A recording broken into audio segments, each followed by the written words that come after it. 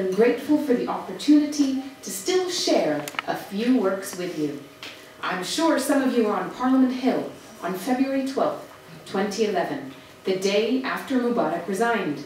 A planned global day of protest became a spontaneous celebration as the end of a 30-year state of emergency was finally in sight. I'll pass the rest to Dr. Al-Qazzaz.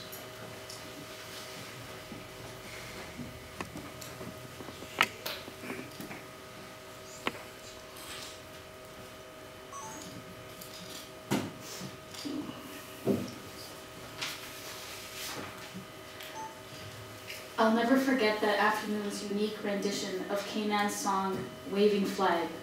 The handmade Egyptian flag I was given that day still flies in my office at Amnesty.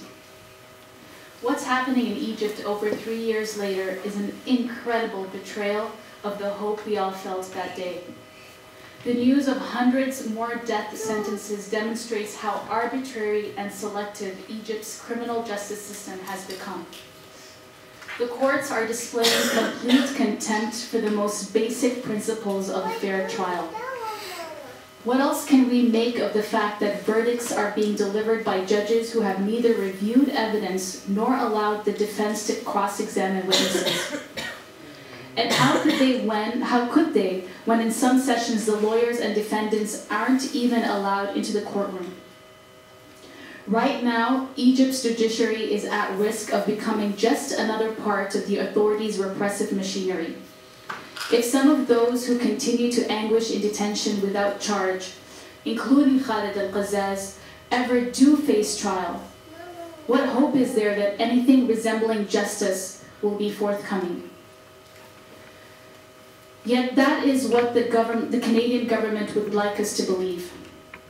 During his recent trip to Egypt, Foreign Affairs Minister John Baird quietly raised the cases of Mohammed Fahmy and Khalid Al-Qazzaz with his counterpart in Egypt, something we had been pressing him to do, and of course we're glad to hear.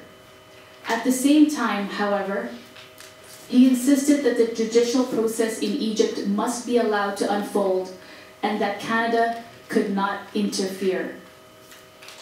Naming human rights violations for what they are isn't interference.